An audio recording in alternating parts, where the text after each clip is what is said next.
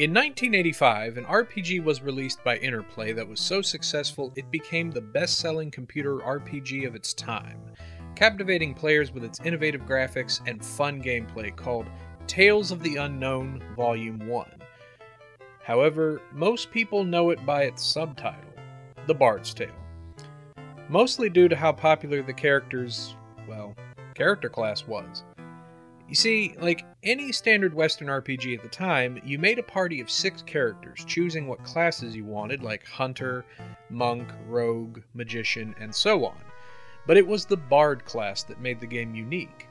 Their songs would buff the party with long-lasting spells to help in combat, a mechanic that would become a staple in MMOs today. Of course, being a hit, there were sequels with the 4th installment set to release this year. However, that's not what we're talking about today. In 2003, Brian Fargo, founder of Interplay, who had also worked on the first 3 Bard's Tale games, left his company and founded In Exile Entertainment. The following year, they released their first game, a top-down action RPG titled The Bard's Tale. Wait, what? Yes, The Bard's Tale. However, it's not a remake nor a sequel to the original series. In fact, the only reason they're able to get the name was due to a legal loophole. Instead, it's a whole new adventure with just one major purpose, really, to make you laugh. But enough history. Let's just see how good The Bard's Tale really is.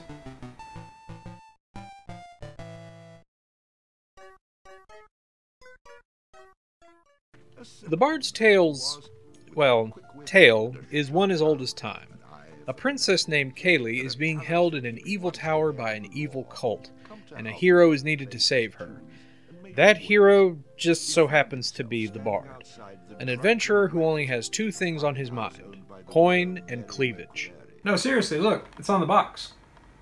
Anyway, after taking care of a small rat problem at the local pub, the Bard is recruited by a local order to rescue said princess. Of course, not without the promise of big rewards. I have to say, this has got to be one of the best stories I've played in a long time.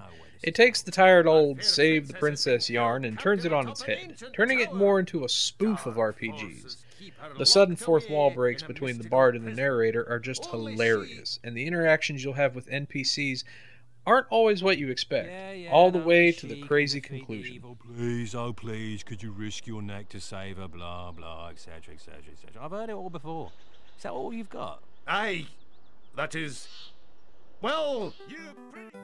Like I mentioned briefly in the beginning, Bard's Tale is a top-down action RPG, very similar to Baldur's Gate Dark Alliance.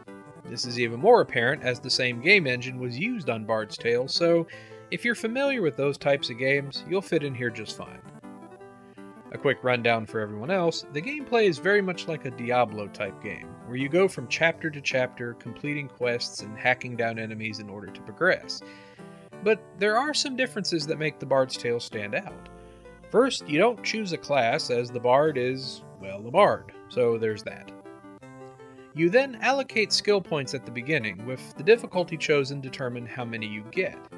Then you choose a starting trait like wielding 2-handed weapons, parrying, things like that. Don't worry though, when you level up you'll be able to add more skill points and learn new traits. Once you get into the game, you'll speak with certain NPCs to either get a quest going, buy weapons and armor at the blacksmith, or drinks at the pub that boost your stats.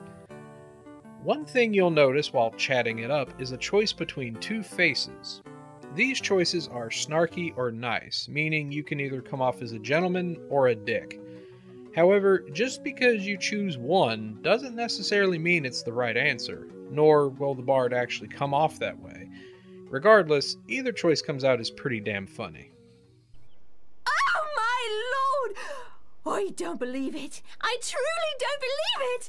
Do my eyes deceive me? One can only hope. So much for peaceful and quiet. Oh, my eyes speak the truth. My love has indeed returned. Although you vowed to return to my arms, time had cast doubt upon my heart. It's been so long since that magical night. I'm truly sorry, milady, but I'm afraid you've mistaken me for someone else. Someone less handsome, I'm sure. I get that all the time.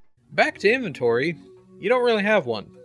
Your weapons and armor you'll come across by either obtaining them in chests or dead bodies, and by way of the blacksmith. What's really cool is when you obtain a new piece of equipment or come across something weaker, your old stuff is automatically sold for silver, as well as any other stuff you come across. Something that should be implemented more in games like this.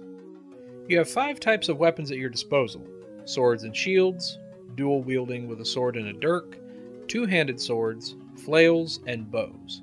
Combat is fairly simple. You have an attack button, block button, and a jump, which really doesn't do that much. You may notice that while you have a 3-hit combo, you can't just spam the attack button, as you'll get your ass handed to you quick. Blocking is definitely key here. With magic, there are 2 types to use.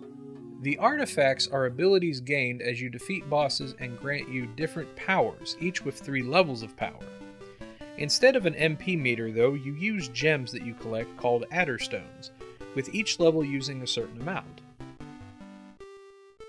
The other magic is the bard's bread and butter, the magic of music. The bard can learn and play several melodies that summon different helpers and creatures, each with their own abilities and strengths, like melee attackers, healers, and more. Lastly, there are tokens you can collect across the maps that will give you boosts to your stats. Something I haven't mentioned yet is healing. Now granted, most games you just get some potions and be on your way. Well, the Bard's Tale says no to that. Instead, you can only heal by summoning a creature that heals you while you fight, using the heal artifact, or by visiting the local churches and making a donation. Fun fact, the more you donate, the more extras you unlock in the bonus menu. As far as any flaws or annoyances I have with this game, it's about the same as how I felt with Baldur's Gate Dark Alliance, in which it played fine, it just had some really annoying camera issues, though Bard's Tale seems to have improved on that just a bit. One thing that I can say is annoying is the world map. Instead of just going from chapter to chapter like in Dark Alliance, you actually travel to each town like in a traditional RPG, complete with roaming enemies that kind of remind me of the fights that would randomly appear on maps in Super Mario Bros. 3. What sucks is that sometimes these enemies are unavoidable and can kill you pretty fast if you're not careful. Visually, The Bard's Tale is a very pretty game. Muddy and dark, but still pretty. The lands you visit, from dingy villages, snowy fields, and dark dungeons and towers, give off your typical medieval fantasy game vibe, which is nice. The characters are really well done though, with villagers that look like they came out of Monty Python and the Holy Grail, to creatures that vary from standard skeletons and rats to a half-human, half-horse zombie demon. Oh, and there's also a big-ass rat. Quest complete. All hail the bard, rat killer, and rodent bane, who has bravely made the cellars once again safe for buxom barmaids and wanton widows. Or has he? Plus, I really dig the design of the bard. He looks more like a scoundrel than a typical hero, and it fits his personality perfectly. For audio, there isn't really much background music in this game, which is kinda sad. But there are musical segments where characters break out into song, and it's just magical.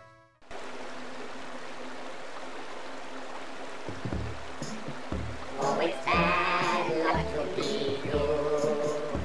A chosen one of many isn't true. When you think you're full of luck, you look forward till you're struck.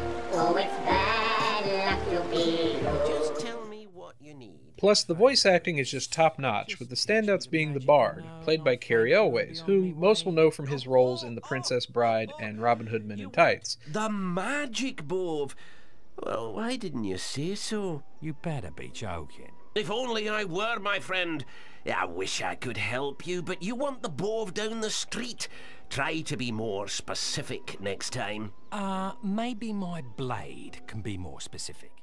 And the very bored and agitated narrator of the story, played wonderfully by Tony J. Continue to run from him like the plague. Perhaps he would one day learn that in order to keep friends near, a man such as himself needed to keep them tied up. If only I could find a sock big enough to put in that mouth of yours. Though Fnaf had escaped, the bard had the unmistakable feeling that they would meet again. Of course, that's how these things always work. If they just stayed around and took their beating like a man for the first time, they'd save me a lot of trouble. The Bard's Tale is a game that I can't recommend enough. It's got familiar gameplay that isn't bogged down with item management and inventory, satisfying magic and combat, and fantastic humor. Sure, it may not have much to do with the namesake of the original, but like some remakes that have come out, it does its own thing, and it does it well. Now normally I would say go with the Xbox version on a game that I cover that has multiple ports and releases. However, there is that one rare occasion where I actually choose a different version over the big green. And in the case of the Bard's Tale, I'm going to have to do just that. But not because this version is bad. Far from it, actually. It's just that the game is so readily available anywhere that hunting down a copy on Xbox isn't really necessary. Unless you're collecting, as the game is amazing regardless of which version you're playing. But if the big green is your choice, you'll be happy to know that the game is quite affordable, with $15 being the highest I've seen it go for. Sadly, there never was a sequel to this Bard's Tale, as the next proper installment was the aforementioned Bard's Tale 4, based on the original series. But who knows, maybe that old narcissistic bard might show up again one day. Well, for now, this is the Dolly Poppy saying, stay green everybody, see you next time. You know, this game's actually pretty fun. I think I'll play through it again for the hell of it. Wait, what is this? For really disturbing image, flip disc over. What? I don't remember that. Wait, that's just my reflection. You clever mother... Beer, beer, beer, tiddly beer, beer, beer. A long time ago, way back in history, when all there was to drink was nothing but cups of tea. Along came a man by the name of Charlie Boss, and he invented a wonderful drink and he made it out of hops. Thus ends the Bard's Tale. Thank God that's finally over. I never want to read another word about that bloody bard.